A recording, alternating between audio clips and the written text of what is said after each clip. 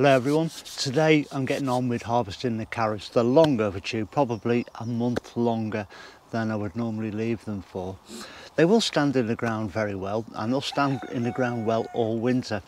But the problem with that is once it gets to the very cold weather and the ground freezes, it could be difficult to get them out. So they're best harvested and stored. And I've got two methods for storing them. One I use mostly all the time, and one I haven't used for about 15 years. But I know what crop I'm going to be getting up because I've seen them in the ground, and I'm going to need to go back to my roots with this old-fashioned, if you like, storage method.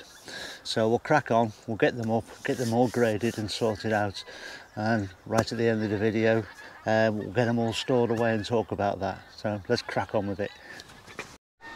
So many of you will be familiar with these carrot boxes. I've shown them all summer long, and have shown me taking carrot out of them, and it's been an incredible harvest.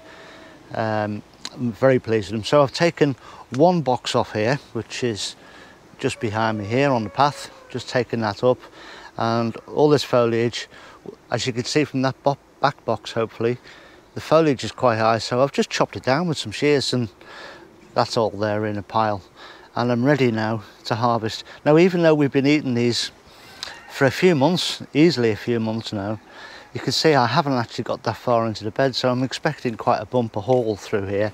It'll be patchy, there'll be some with smaller carrots and some with bigger. It's just the way of it, but we'll get them up and then we'll see where we can go from there. So we'll have a look and see what we've got. Immediately I can see there are plenty in here. Some,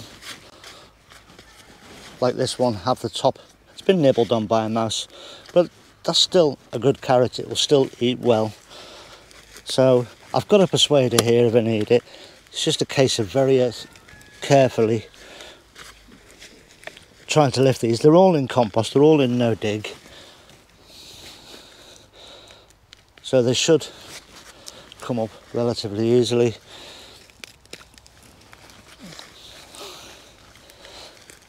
So these are all shapes and sizes, but all lovely nonetheless.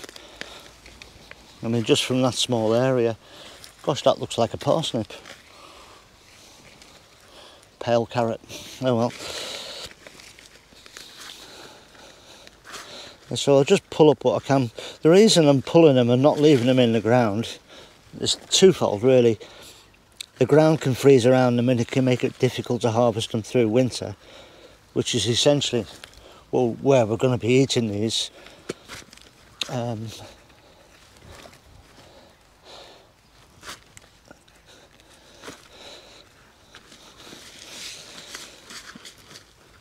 the second reason really is just so the ground is clear and I can prepare over this, dig through and get rid of any weed problems. I can see I'm going to have a very, very decent crop here. So I'll get as many of these up and then we'll come back and show you what to do with them next. So I very quickly filled that little tray, and I've got this giant sized pile of carrots here. I've just piled in the middle, so I now need to sort my way through them, and I'll go and do that elsewhere. Just pick them all up, put them in a crate, and we'll go and sort them out. So I've got a great big box of carrots here, and what I want to start doing now is grading or sorting through them and removing the foliage. Now, you might be tempted to wash these, don't. It's best with the dirt left on. I'm just checking that they're all right, not damaged, taking the foliage off, because if the foliage carries on growing in storage, that can sap, it can lead to transpiration through the leaves, and it can sap all that nice juicy goodness out of your carrot, and that's when they start wrinkling. So before they go into final storage, I will snip those off with a pair of scissors, get them nice and tight. It's almost like how you get them when you go and buy them in a supermarket, but not one of these is straight. So as I say, I want to grade them for storage. So big ones will obviously go into storage. The smaller ones will go into another bucket or another tray. Carrots like that, I know that they're just not going to store very well and they will dehydrate very quickly. They'll go in a separate tray, and that's for immediate use. So for either veg eating within the next week or two, or, and it's probably the case, I'll probably make a soup from them, freeze a couple of portions of soup, and then we'll eat the rest. But we've got the storage for through the winter to go in those sorts of soups, stews, casseroles, with those cheaper cuts of meat that you make the lovely unctuous meals with. See, even a carrot like that, that's been chewed, obviously I would think by a mouse, maybe a rat or something, but that's still good enough to cut that off there. That's usable soup, so it doesn't get wasted. And I'm really just checking for pests because I don't want anything to go into the storage facility. See, again, that one's been eaten out, but that's still good enough for soup. So I'll work my way through all of these, and I'll be left with 2 trays of carrots. And then, depending on how many I've got, and it looks like I'm going to have a lot, I will choose how I want to store them. But we're not going to go short on carrots this year, which is good. Good staple English winter veg. A lot of these have actually been chewed by mice, but that's, I guess, because I have left them in far too long, really. But anyway, I'll crack on with this and we'll bring you back again. So I've roughly sorted my way through these now. These are the good, obviously the good sized ones. These are the ones that I'm going into storage, which we'll deal with in a minute. There's also some good sized ones in here, but these are ones that were either damaged or they're broken or snapped, so they wouldn't store very well. These are the ones I'm going to be using to make into soup and into things like carrot mash and stuff. Other things like that that I can freeze or to use immediately. In this box there's still more to saw through there, but all the bigger ones are out of it. There's still plenty in here of a reasonable size, so these I will store in sand at home.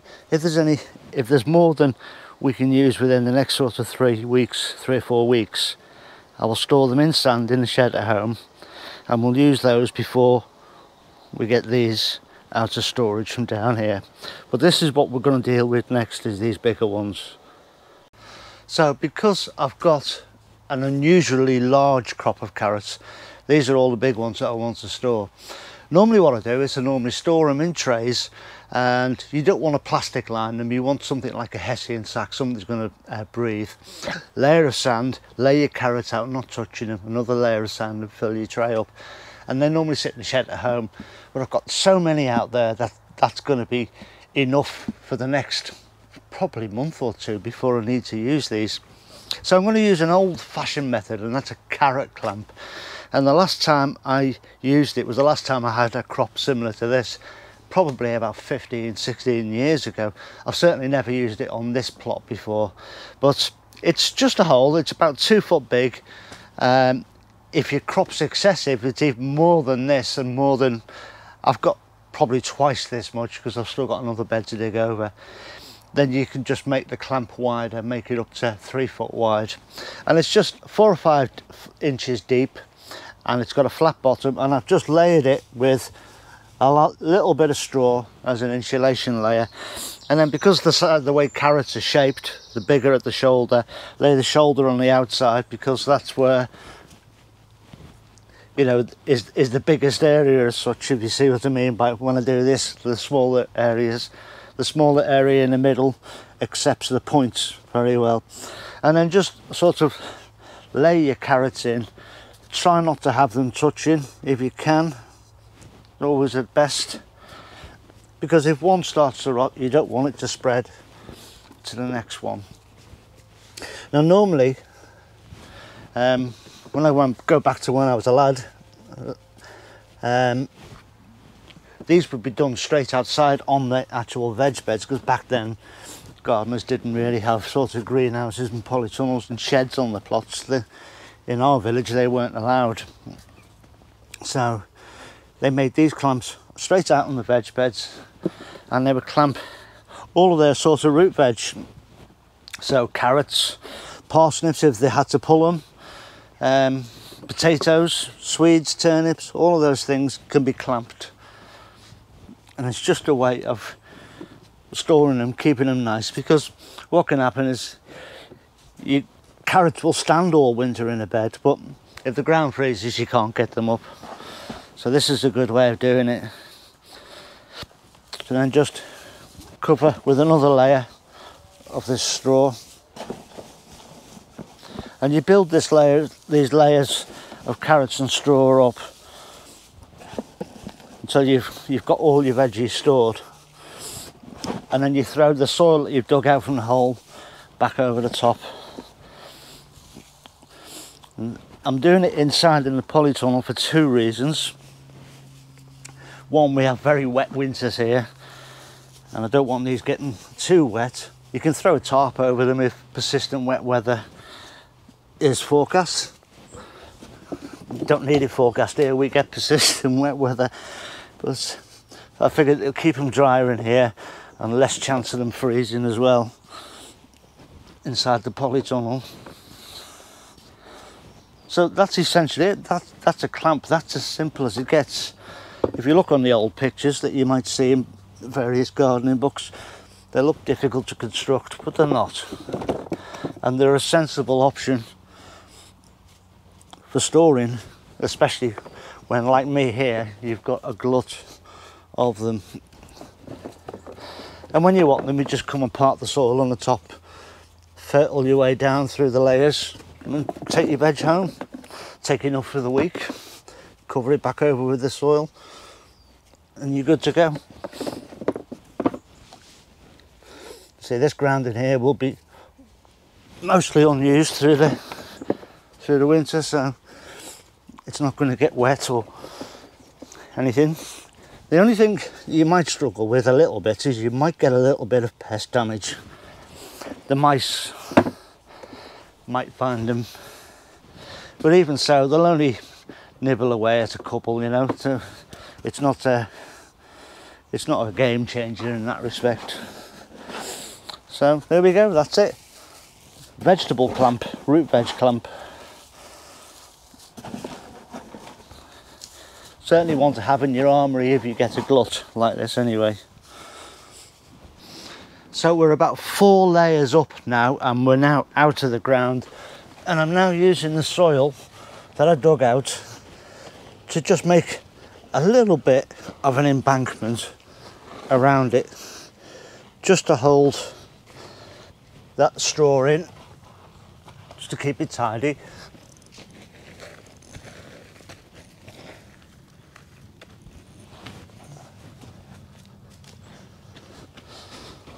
And then we're ready then to put the next layer of straw on and carry on up there. So continue doing that until basically you run out of carrots to put in there. But that little embankment helps you to build it along the way. So once the carrots are out, you know, once the clamp is out of the ground, so to speak, this will just contain your straw.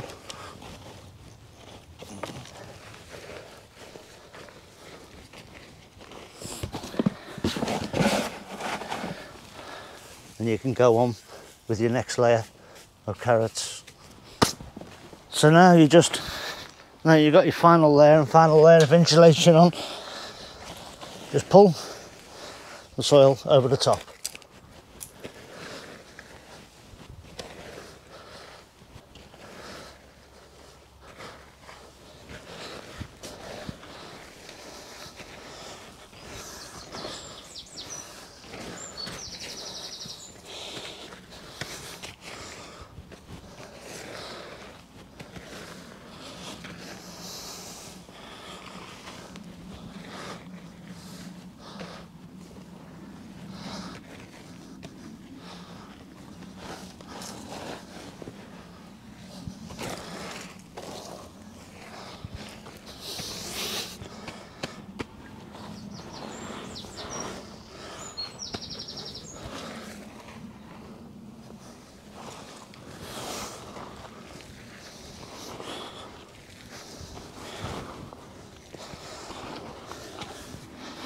There we go, one clamp done.